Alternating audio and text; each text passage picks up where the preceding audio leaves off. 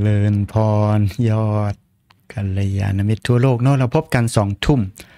โดยประมาณธรรมะมาเล่าให้ฟังนะจะได้รู้จะได้เข้าใจความเป็นไปของโลกและชีวิตตรงตามจริงหรือเพื่อความเป็นสัมมาทิฏฐิของพวกเรานี่แหละ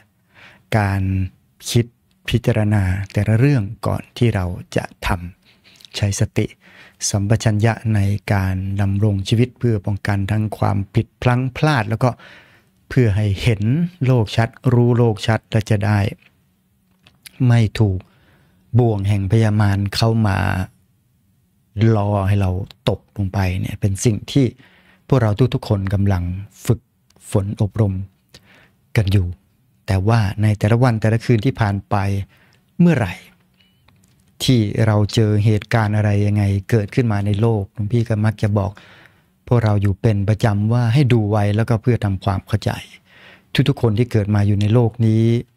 เกิดมาพร้อมกับความไม่รู้ถ้าความไม่รู้เบาบางหน่อยแล้วก็บุญพาวาสนาเก่าส่งผลเราเป็นสัมมาทิฏฐิก็พร้อมที่จะเดินหันมาอยู่ในเส้นทางที่ถูกต้องดีงามแล้วก็หันเข้ามาศึกษาคำสอนของพระสัมมาสัมพุทธเจ้าซึ่งก็ต้องบอกไว้ว่าส่งต่อกันมา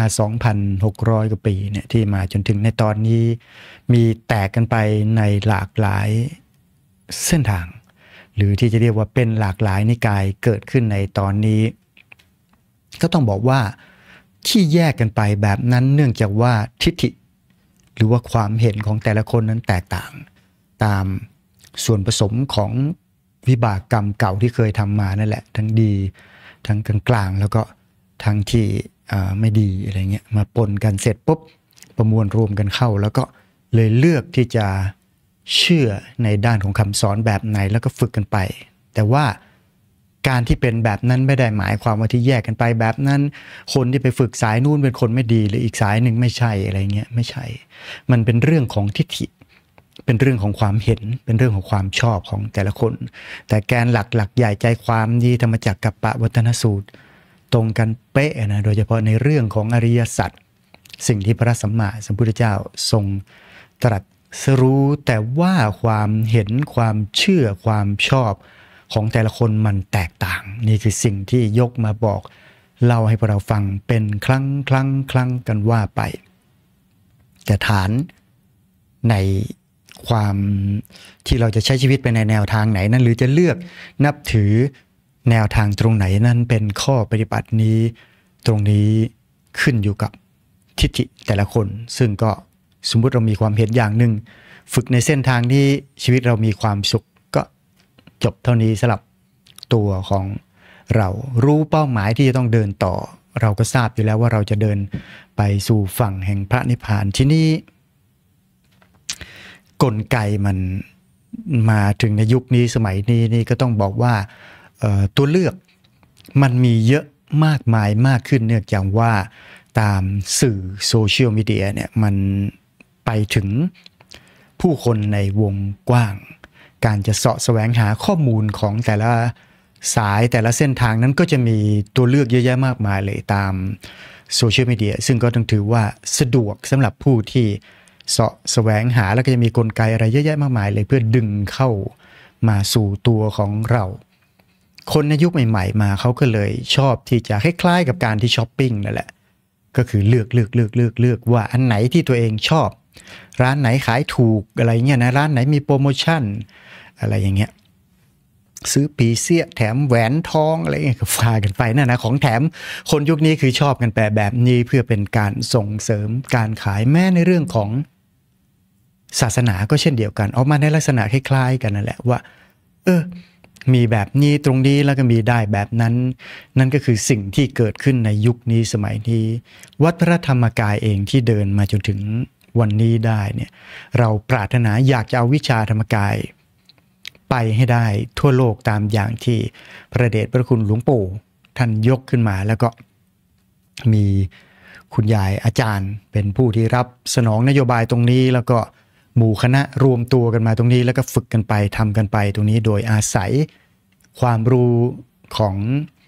ในการทำสมาธิในเชิงของวิชาธรรมกายอานิสงส์ก็คือมีวิสัยทัศน์ มีความรู้ชัดเห็นชัดและที่สำคัญมากที่สุดเลยก็คือฤทธิ์ทางใจนี่ไม่ธรรมดาเลยนะในสายนี้สามารถที่จะกำหนดทิศทางในการที่จะเดินต่อไปได้แต่ขึ้นอยู่กับบุญแล้วก็ภาพในใจชัดมากแค่ไหนซึ่งตอนหลังมาก็คนรุ่นใหม่มาก็รู้สึกแนวทางแบบนี้เริ่มเป็นที่นิยมในโลกเนี่ยนะแต่หลวงปู่ท่านก็ว่ากันมาละเป็น100 ปีแล้วนี่ก็คือสิ่งที่เราเองได้เดินอยู่ที่นี่ลองหันกลับมามองดูสิ่งที่เกิดขึ้นในปัจจุบันนี้ในโลกนี้นะเพราะว่าคนเราเองก็ใช้ชีวิตกันไปโดยที่ว่าไม่รู้นั่นแหละเราเองเลยมีความจำเป็นที่ต้องเดินเข้าไปหาหยิบยื่นความรู้ความเข้าใจต่างๆเพื่อให้เขาเองนั้นได้รู้ว่าที่เราพยายามจะไปบอกบุญที่พยายามจะชักชวนมานั่งสมาธิกันนี้ล้วนปรารถนาจะให้เขาได้มีความสุขอย่างเช่นที่ตัวเราเป็นอยู่งั้นถามนิดนึงแล้วกันนะตอนนี้ใครมีความสุขบ้างเอ่ยในการสร้างบารมีมาจนถึงวันนี้แล้วพิมพ์5มาหน่อยแล้วกันนะเนาะเส้นทางแห่งความสุขตรงนี้เป็นสิ่งที่เราเองพยายามฝึกพยายามทำอยู่ทุกวันแต่ว่าไม่ใช่สุขแบบเป็นสุขที่เจือไปด้วยอามิสอะไรแบบนี้นะไม่ใช่แต่เป็นสุขจากอารมณ์ของผู้ที่ได้สัมผัสกับกระแสแห่งธรรมมันจะมีความสุขอีกแบบหนึ่งอิ่มปลื้มเนี่ยนะนี่คือสิ่งที่เราเองได้ขึ้นมาแล้วมันเกิดขึ้นมาได้ยังไงมันเกิดขึ้นทุกๆครั้งที่เราคิดพูดทำความดีใจมันใสมากขึ้นนั่นแหละบุญเกิดได้ทำบุญความใสความสว่างของใจมากขึ้นแล้วก็เลยเกิดความสุขแบบที่อิงอยู่กับกระแสแห่งธรรมแบบนี้ขึ้นมาที่นี้ลองมาดูทบทวนคำสอนของคุณครูไม่ใหญ่กันสักนิดหนึ่งแล้วกันนะว่าท่านพูดถึงเรื่องนี้เอาไว้ว่าอย่างไรคุณครูไม่ใหญ่ท่านเคยสอนเอาไว้นะเมื่อปี 2552 ว่าตัวเราเองเนี่ยทุกๆคนที่เข้ามาอยู่ในเส้นทางในการสร้างบารมีนี้เราต้องสละอารมณ์ขุ่นมัวออกไปเห็นไหมเอ่ยที่พูดอยู่ทุกๆวันเนี่ยวิธีเช็คใจใสใจหมองเนี่ยมันวัดกันง่ายๆเช็คกันง่ายๆโดยอารมณ์ของตัวเรานี่แหละถ้าเราพิจารณาในอารมณ์ของเราและให้อารมณ์ของเรานั้นนิ่งได้มากที่สุดเนี่ยนะความมีโชคของตัวเรานั้นต้องถือว่ามีมากขึ้นเลยนี่ก็คือสิ่งที่เป็นอยู่แบบนี้ดังนั้นเนี่ยตัวเราเองนั้นต้องสละอารมณ์มันขุ่นมัวออกไปตัวเราเองจะบอกได้ว่าอารมณ์แบบไหนที่เป็นอารมณ์เชิงขุ่นมัวอารมณ์ที่ไม่พึงประสงค์หรือแม้แต่อยากจะได้อะไรมากๆจนเกินไปแบบเนี้ยตรงเนี้ยจึงจะเป็นเหตุนำพาทุกข์เข้ามาได้นะเพราะตามกระแสกิเลสดังนั้นกิเลสมันมักจะทำให้ใจของเรานั้นขุ่นมัวเป็นปกติเราเองที่มีความสุขเมื่อกี้ก็พิมพ์ตอบกันมาเยอะเลยเนี่ยนะเพราะเราสละอารมณ์ที่ขุ่นมัวแต่เรามีอารมณ์อีกด้านหนึ่งซึ่งแจ่มใสเข้ามาเราเองก็จะเป็นผู้ที่มีความสุขก่อนใครเมื่อกี้ก็ยืนยันแล้วนะที่พิมพ์กันมาตรงนี้คือตัวเราเองนั้นมีความสุขเพราะอะไรลองมาดูกันต่อละกันที่มีความสุขก็เพราะตรงนี้นะอันนี้เป็นหลักที่น่าจะต้องจำไว้สักนิดหนึ่งจากคำสอนของคุณครูไม่ใหญ่คือที่เราเป็นแบบนั้นได้เนี่ยเรามีความสุขเป็นพื้นฐานที่ทำให้ใจเราไม่ขุ่นมัวคนที่ใจไม่ขุ่นแสดงว่ามีความสุขอยู่ในระดับหนึ่งเลยเนี่ยนะเวลาดังนั้นเนี่ยคนที่มีความสุขเป็นพื้นฐานในเชิงของตามที่หลวงพี่บอกไปเมื่อกี้ตามกระแสแห่งธรรมเวลาจะคิดอะไรก็จะคิดดีเวลาจะพูดอะไรก็จะพูดดีเวลาจะทำอะไรก็ทำดีเพราะใจของเรานั้นมีฐานแห่งความสุขรองรับซึ่งเป็นความสุขที่อิงอยู่กับกระแสแห่งธรรมพอเข้าใจเนาะนี่ก็คือสิ่งที่ครูบาอาจารย์ฝึกให้เราทำมาบุญต่างๆกิจกรรมต่างๆการมานั่งสมาธิด้วยกันมีคอร์สปฏิบัติธรรมตรงนู้นตรงนั้นตรงนี้เนี่ยนะตรงนั้นแหละทั้งหมดนั้นเพื่อที่ให้เราเองนั้นได้มาเจออารมณ์แบบนั้นและอารมณ์แบบนี้ที่ฝึกกันเป็นประจำทำกันเป็นปกติ จะทำให้ใจของเรานั้นมีความสุข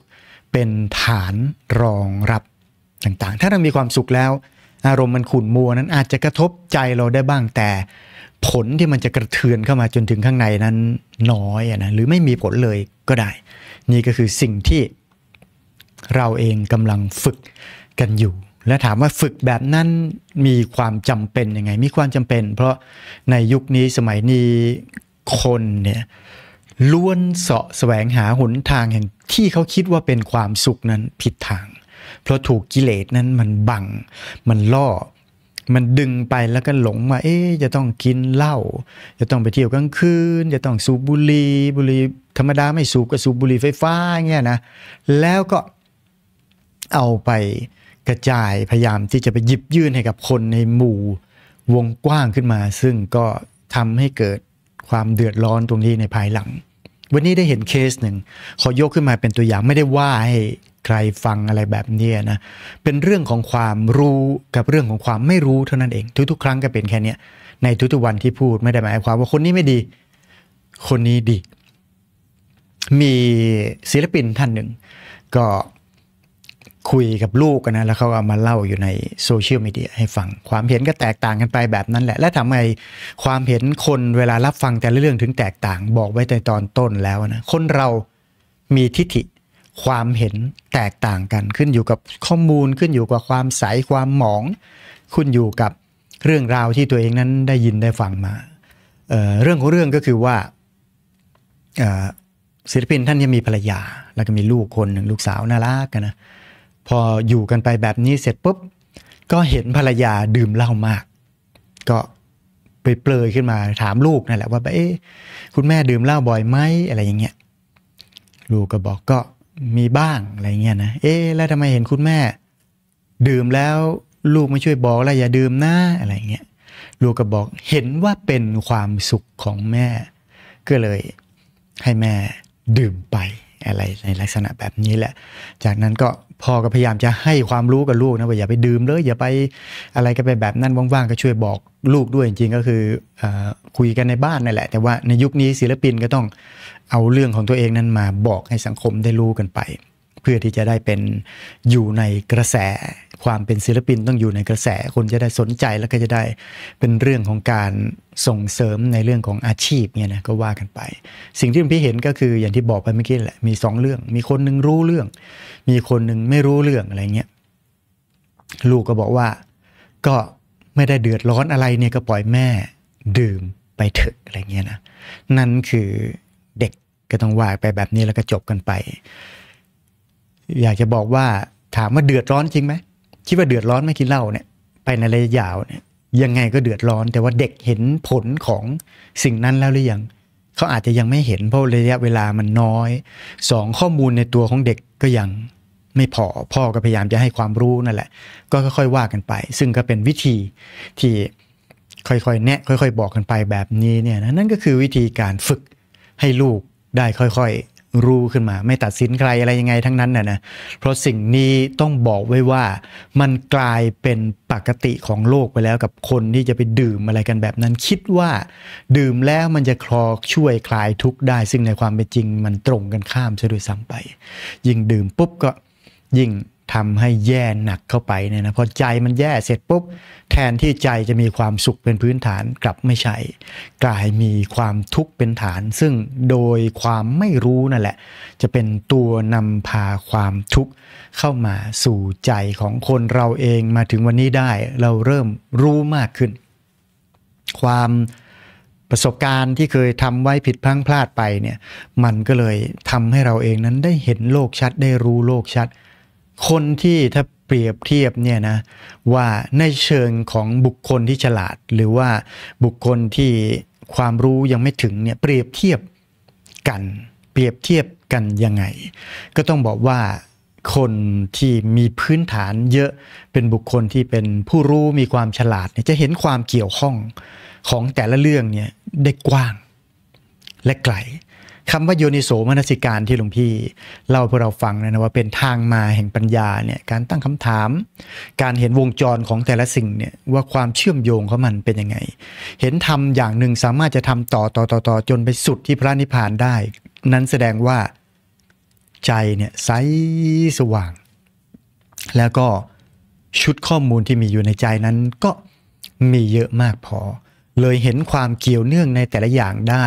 แล้วก็ไม่ตัดสินไม่อะไรใครทั้งนั้นนะมองโลกตรงตามจริงเลยระมัดระวังมีสติมีสัมปชัญญะและสามารถจะประพฤติตัวได้พอเหมาะพอสมกับสิ่งที่มันควรจะเป็นแต่ถ้าเป็นในเรื่องทั่วๆไปในแบบทางโลกหรืออะไรก็ตามแต่เถอะเด็กกับผู้ใหญ่ความต่างกันอยู่ตรงนี้แหละมันไม่ได้หมายความว่าอยู่ที่อายุนะอยู่ตรงที่ว่าเห็นความเกี่ยวเนื่องของแต่ละอย่างเป็นยังไงแต่ละเรื่องแต่ละราวที่ขึ้นมาให้เราฟังนั้นความจริงมีอยู่หลากหลายความจริงมีอยู่หลายเปอร์เซ็นต์นะแต่ละเรื่องแต่ละราวที่เล่าขึ้นมาก็ต้องดูเสร็จอย่างเช่นเรื่องเมื่อกี้ที่ยกเรื่องศิลปินนี้ขึ้นมาเขาบอกความจริงไม่หมดหรอกแต่บอกขึ้นมาเพื่อที่ว่าจะเป็นส่วนหนึ่งของการทำมาหาเลี้ยงชีวิตเขาก็ว่ากันไปตามอย่างที่เห็นอยู่ตรงนี้เราเองก็เป็นคนที่รับฟังข้อมูลเยอะแยะมากมายแต่ละเศษแต่ละเสี้ยวที่เข้ามานั้นบางทีมันฟ้องอะไรหลายๆอย่างขึ้นมาแบบนี้ได้แต่ไม่ใช่เพื่อให้เราเอาไปตัดสินว่าคนนี้ดีหรือคนนี้ไม่ดีไม่ใช่ให้เราเห็นธรรมชาติของโลกและเดี๋ยวจะรู้เดี๋ยวจะเข้าใจว่าทำไมถึงจะต้องไปทอดกฐินกัน 30,000 วัดทั่วทั้งประเทศไทยเลยเพื่อจะให้ทั้งประเทศเนี้ยได้สัมผัสกับบุญแล้วเดี๋ยวหลังจากนั้นไป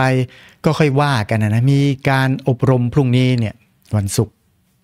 ก็ขอให้พวกเรามีความสุขกันเยอะๆแล้วกันนะก็จะมีหมู่ที่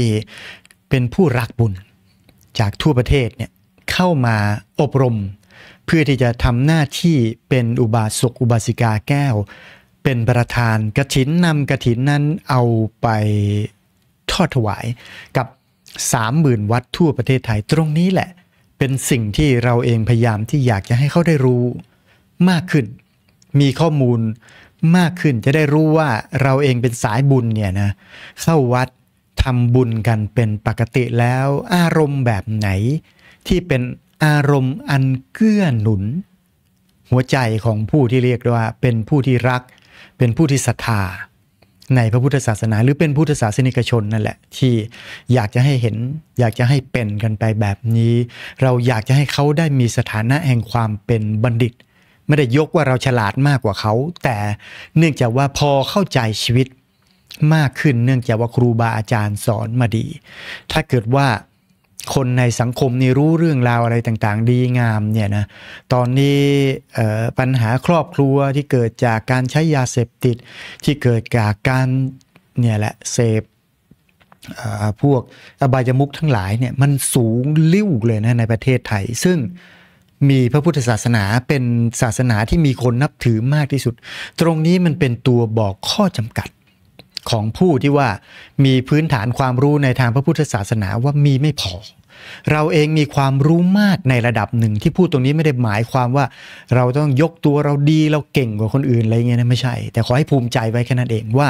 เราเองเจอครูบาอาจารย์ที่ทำให้เรารู้แล้วก็ช่วยให้ตัวเราเองนั้นมีความสุขคนอื่นเขาไม่ใช่ว่าแบบจะแย่กว่าเราเลยอะไรเงี้ยไม่ใช่เขาแค่ว่ายังไม่รู้เราก็ช่วยกันแนะนำแล้วก็พูดคุยกันให้ดีว่าจะทำยังไงดีให้เขาอยากที่จะรู้อย่างที่เราจะรู้เพื่อให้เขาได้เป็นสถานะ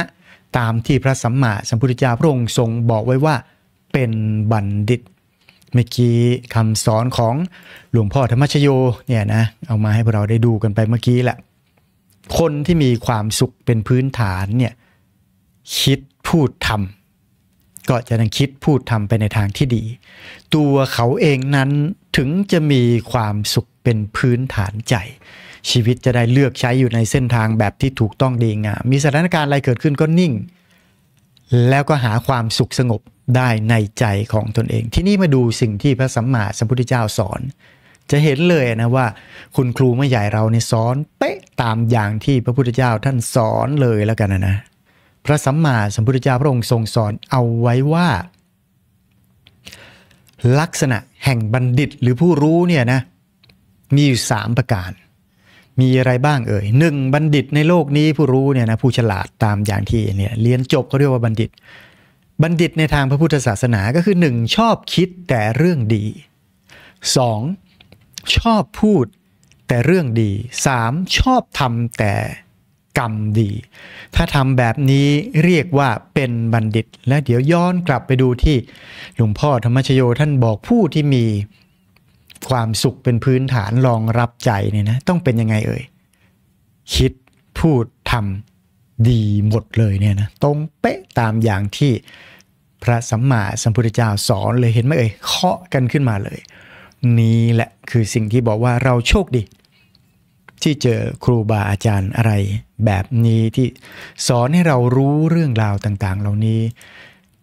ขึ้นมาได้แล้วขอย้ำอีกทีนึงนะยกตรงนี้ขึ้นมาไม่ได้หมายความว่าต้องการที่จะยกตัวเองว่าสูงจะยกตัวเองว่าดีอะไรมากกว่าใครไม่ใช่แค่บอกว่าเราเองมีบุญ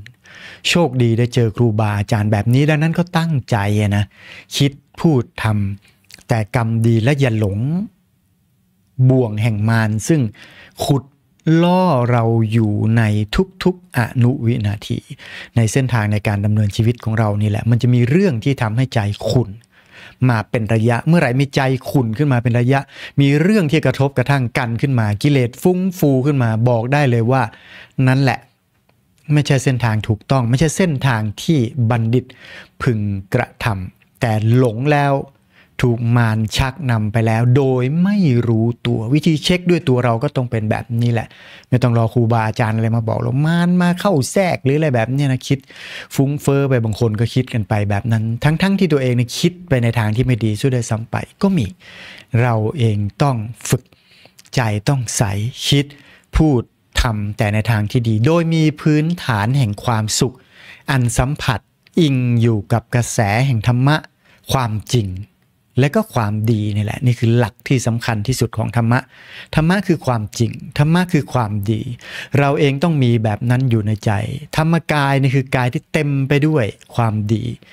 ธรรมกายเป็นกายที่บริสุทธิ์ธรรมกายเป็นกายที่เต็มไปด้วยสัจธรรมความจริงที่อยู่ภายในตัวทุกคนเป็นแบบเดียวกันหมดดังนั้นการที่จะไปเป็นลูกศิษย์ลูกหาวัดพระธรรมกายเราต้องไม่ถูกกิเลสมันตกทำไมถึงต้องยกเรื่องนี้ขึ้นมาเพราะต้องการจะให้เราเองนั้นมีฐานแห่งความสุขในทางพระพุทธศาสนารองรับสุขอันอิงกระแสธรรมทีนี้ก็ขอยกเรื่องขึ้นมานะว่าแบบในยุคนี้สมัยนี้ในตอนนี้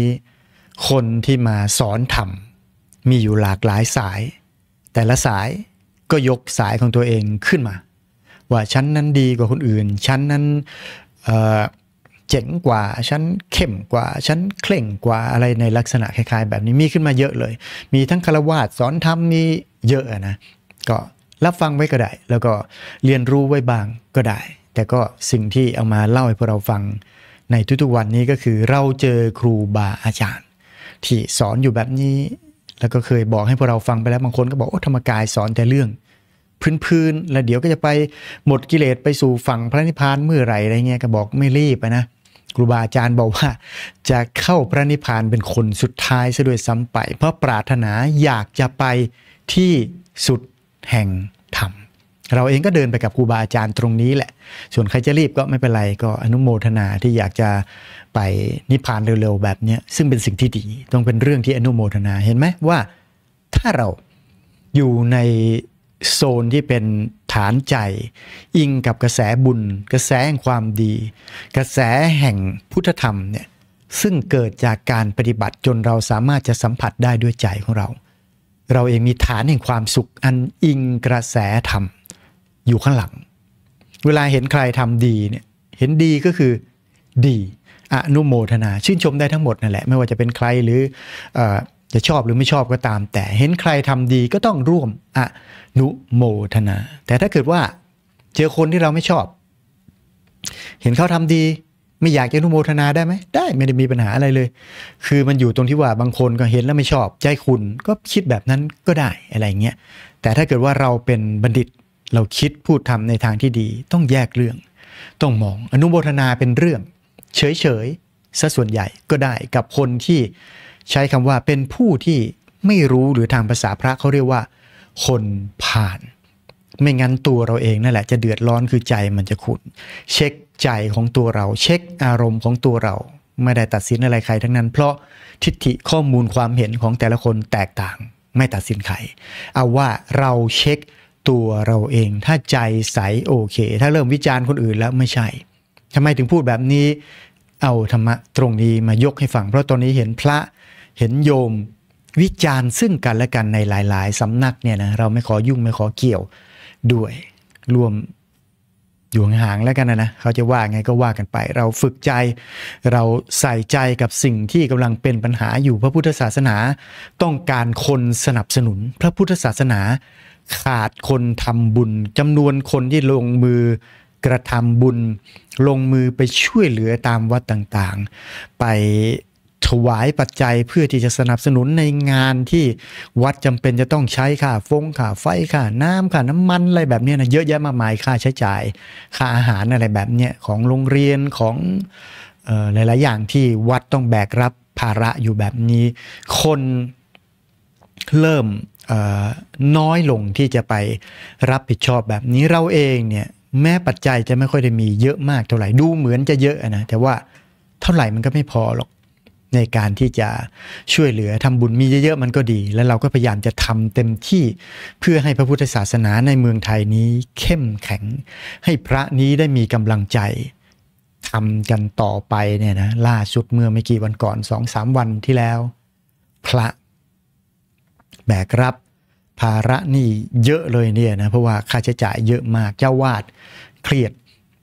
ผูกคอตายกันไปแบบนี้นี่คือสิ่งที่เห็นแล้วไม่น่าจะเกิดแต่ถ้าเกิดว่าเราเองนั้นสามารถจะช่วยเหลือได้ทุกๆวัดทั่วประเทศไทยเลยมันคงจะดีแบ่งเบาภาระของท่านได้ก็คงจะดีดังนั้นอนุโมทนาบุญเนาะที่ได้ร่วมบุญกับกฐิน 30,000 วัดเนี่ยนะใครได้ทำไปแล้วบ้างพิมพ์1มารัวๆหน่อยแล้วกันนะเนาะแนวทางของเรานี้เป็นแนวทางที่กำลังจะทำให้พระพุทธศาสนาในประเทศไทยเข้มแข็งส่วนใครจะวิจารณ์ใครอะไรยังไงไม่ขอยุ่งด้วยเพราะมีเหตุผลนะเอามาลองรับฟังกันดูแล้วกันว่าสิ่งที่พระสัมมาสัมพุทธเจ้าพระองค์ทรงสอนทรงแนะเอาไว้เนี่ยท่านบอกไว้ว่าแบบนี้ภิกษุทั้งหลายแม้เธอทั้งหลายอย่ากล่าวทุ่มเถียงแก่งแย่งเนี่ยนะก็คือไม่ให้พระทะเลาะกันญาติโยมก็เป็นแบบนี้แหละว่าท่านไม่รู้ทั่วถึงธรรมวินัยนี้ผมรู้ทั่วอะไรเงี้ยนะตอนนี้เห็นแบบนี้เยอะมากขึ้นท่านจักรู้ทั่วพระธรรมวินัยนี้ได้ยังไงท่านปฏิบัติผิดผมปฏิบัติถูกคำพูดของผมมีประโยชน์คำพูดของท่านไม่มีประโยชน์อันนี้ก็เป็นสิ่งที่เดี๋ยวนี้เห็นกันเยอะนะยกกันขึ้นมาคำที่ควรพูดก่อนท่านกลับพูดภายหลังคำที่ควรพูดภายหลังท่านกลับพูดก่อนพูดง่ายๆก็คือความเห็นหรือทิฏฐิของตัวเองนั่นแหละของผู้ที่พูดนั่นแหละมาก่อนเรื่องที่ท่านเคยชินได้ผันแปรไปแล้วยุคมันเปลี่ยนไปแล้วท่านก็ต้องปรับความคิดต้องเป็นแบบนี้อะไรเงี้ยนะผมจับผิดคำพูดของท่านได้แล้วผมข่มท่านได้แล้วถ้าท่านมีความสามารถก็จงหาทางแก้คำพูดหรือเปลื้องตนให้พ้นผิดเถิดเพราะนั้นเพราะเหตุใดพระพุทธเจ้าบอกอย่าไปพูดอะไรแบบนี้นะในเชิงลบเนี่ยทำไมพระองค์ถึงต้องมาสอนมาบอกมาแนะแบบนี้ท่านให้เหตุผลไว้ว่าเพราะการยกว่าฉันเก่งกว่าเคร่งกว่าดีกว่ามีประโยชน์มากกว่าอะไรแบบนี้เนี่ยนะการพูดเช่นนี้ไม่มีประโยชน์ไม่ใช่จุดเริ่มต้นแห่งพรหมจรรย์หรือวิถีแห่งการปฏิบัติตัวเพื่อจะไปสู่พระนิพพานไม่เป็นไปเพื่อความเบื่อหน่ายไม่เป็นไปเพื่อคลายกำหนัดไม่เป็นไปเพื่อความดับไม่เป็นไปเพื่อความสงบระงับไม่เป็นไปเพื่อความรู้ยิ่งไม่เป็นไปเพื่อตรัสรู้ไม่เป็นไปเพื่อพระนิพพานเนี่ยนะแล้วพระองค์ทรงให้ทำอะไรเรามาดูบทสรุปแล้วกันนะไม่ต้องพูดเพราะว่าไม่ได้มีประโยชน์สิ่งต่างๆเหล่านี้ไม่ได้ทางที่จะพาไปพระนิพพานแต่ถ้าจะพูดถึงนี่แหละอริยสัจคือพูดถึงความจริงเนี่ยนะนี่แหละทุกข์สมุทัยเหตุแห่งทุกข์นี่แหละทุกขนิโรธความดับแห่งทุกข์นี่แหละทุกขนิโรธคามินีปฏิปทาแนวทางปฏิบัติเพื่อนำพาไปสู่ความหยุดเนี่ยนะทุกขนิโรธคามินีปฏิปทานี่แหละนำพาไปเพื่อความหยุดดับสงบ ระงับอะไรที่พูดไปทั้งหมดนี่แหละล้วนอาศัยทุกขนิโรธคามินีปฏิปทาหรือมรรคมีองค์8คือพูดอะไรในเชิงที่มันส่งไปให้ใจมันหยุดนั่นแหละโดยสรุปนะแล้วก็ควรพูดว่าเธอทั้งหลายพึงทำความเพียรเนี่ยนะมาปฏิบัติกันเถอะไม่ต้องไปบอกว่าฉันเก่งหรือไม่เก่งอะไรยังไงอ่ะเพราะคนชอบมีความแตกต่างความชอบของแต่ละคนไม่เหมือนบางคนชอบส้มตำบางคนชอบพิซซ่าคนชอบพิซซ่าผิดส้มตำถูกไม่ใช่นะอยู่ตรงที่ความชอบในการฝึกตัวเองในแต่ละสายก็เช่นเดียวกัน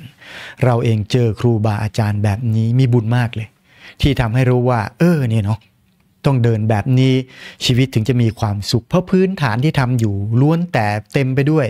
การคิดพูดทำไปในทางที่ดีมีประโยชน์และโดยเฉพาะอย่างยิ่งการเจริญสมาธิภาวนาครูบาอาจารย์เน้นย้ำมากๆให้ทำกันไปในทุกๆวันเพื่อนำพาจิตของเราให้หยุด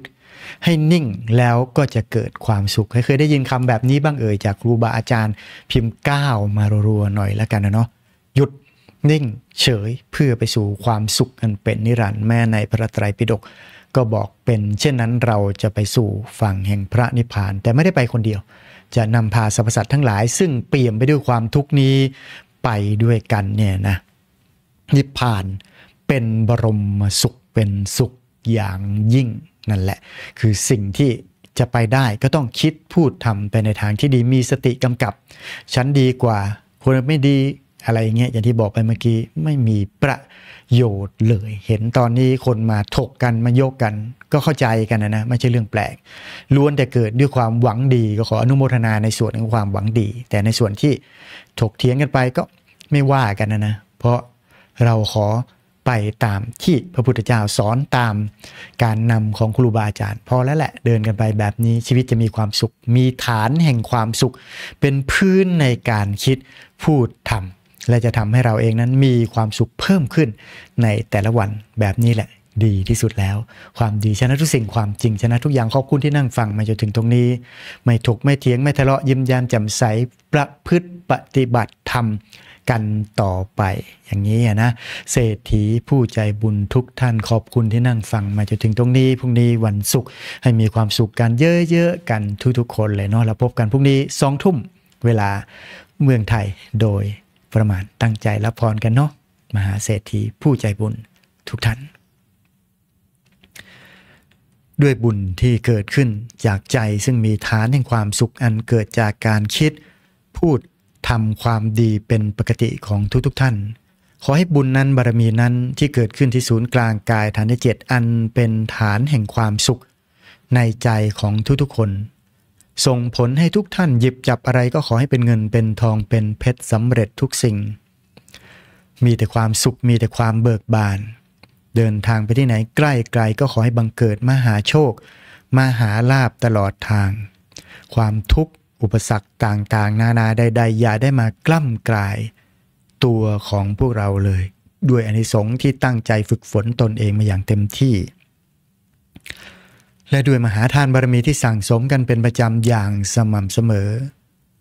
ขอให้สายสมบัติจักรพรรดิตักไม่พร่องมาบังเกิดขึ้นกับตัวของพวกเรา